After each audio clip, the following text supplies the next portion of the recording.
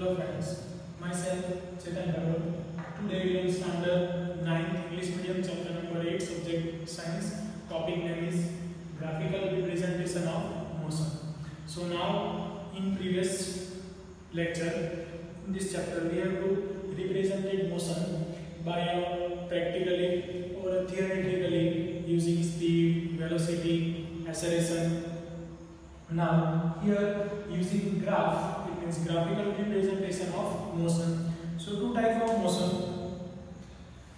First uniform motion or non-uniform motion, non-uniform acceleration, uniform velocity, non-uniform velocity, speed in speed case also. So this all type of described in a graphical. So first point represented, it means graph of distance against time graph.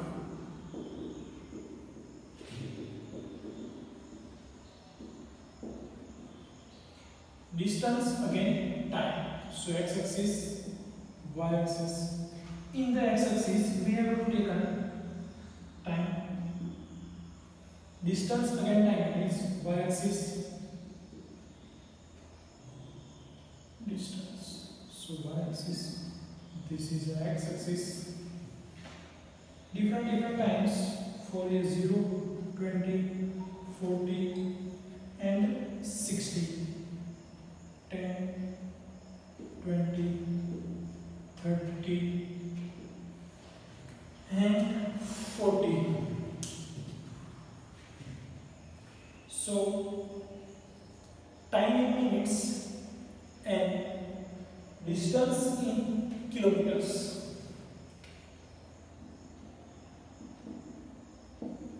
In a taken minutes, distance in taken kilometers. So in equal times have reached equal distance on equal times. It means here 0 seconds, 0 minutes start at rest condition. Now 10, it's 10. Now here 40, here 30 to get 30. After 40, it means equal time periods have equal measurement. So graph is a straight line graph. Distance divided by time. Distance divided by time, it means speed. So the speed of this object means constant speed, or uniform words. You can also constant speed, uniform or a constant speed when the graph is straight line with distance against time. Graph is straight line, so we say that the object travels by uniform or a constant speed. Remember that ask a very question. Distance against time graph is straight line, so we say that speed is uniform or a constant. Next, another graph like same distance against time.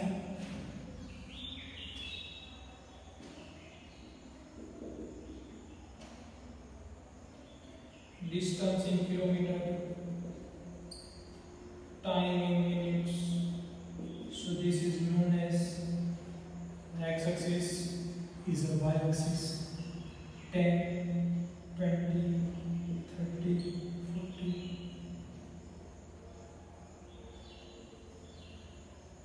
So in a 10 second at a 20 kilometers, after 10 second he is say 30 kilometers. After 30, he is completed 50. After 40, so this graph is continuously increasing. It means not increase, decrease. So this type of graph, it's represented non-uniform motion. Represented non-uniform motion. in motion words, you can also use words speed. So non-uniform, when uniform, graph is straight line.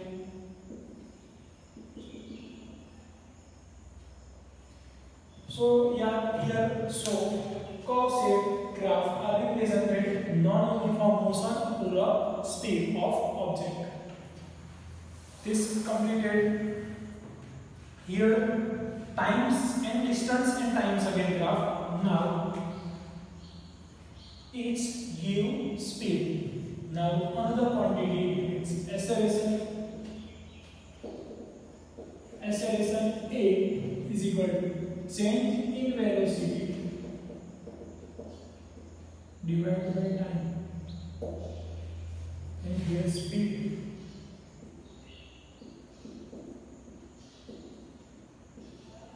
Distance divided by time.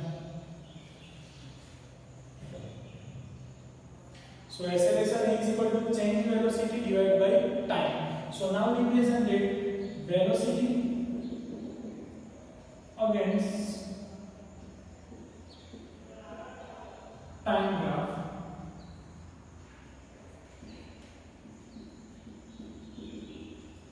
Velocity again time. So x-axis here represented y-axis. So time same 10, 20, 30, 40 in minutes units, and velocity in kilometer units. So 0, 10, 20, 40, 50 and 60. So different velocity with respect to times. So first object in an equal distance,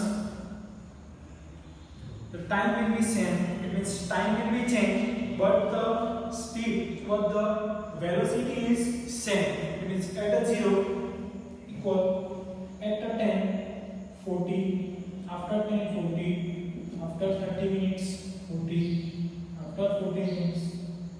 So this type of graph can be solved. So is a uniform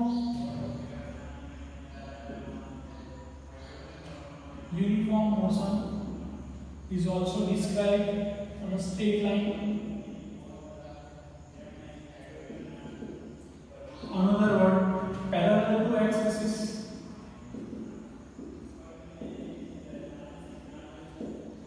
Parallel to x-axis or a straight line graph can be represented that uniform motion velocity against time graph with respect to 10 minutes. So velocity of this car or any object is equal to 40 km per minutes. Next, after time will be changed 10 to 20, 30, 40. So the velocity is constant 40 km per hour. So this type can be seen that straight line graph and a uniform motion can be achieved. It means in a equal time periods, equal speed, equal velocity can be considered by step. For example, at the 5 seconds, the velocity is 2.5. It means, assume that, suppose at 2 seconds, 2 seconds, so the velocity increase 2 meters per second. After 2 seconds, after 1 second, 2 meters per second, 2 seconds, 4 meters per second, 3 seconds, 6 meters per second. It means equal time here plus 2 can be increased. It means in this case plus 40 at every equal time periods. So the time period will be same, then the rate of change of velocity will be constant. No change r velocity. So uniform motion. Now also another graph of this case is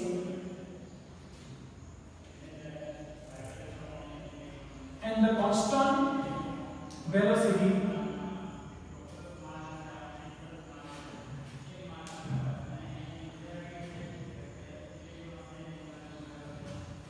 in this case